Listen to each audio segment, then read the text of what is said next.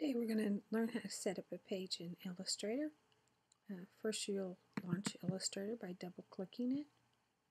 Next we'll go to File and New, bring up our new document template. The next thing we'll do is name our file. We're going to make a brochure. So we'll type brochure. We want the brochure to have 4 pages, inside and out, front and back. We'll choose 4 here. This size is 6 by 6, so we've typed in 6 by 6, making sure that we are set in inches.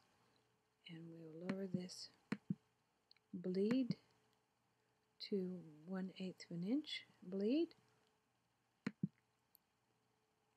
CMYK 300 DPI, which is normal for print, and we'll say OK.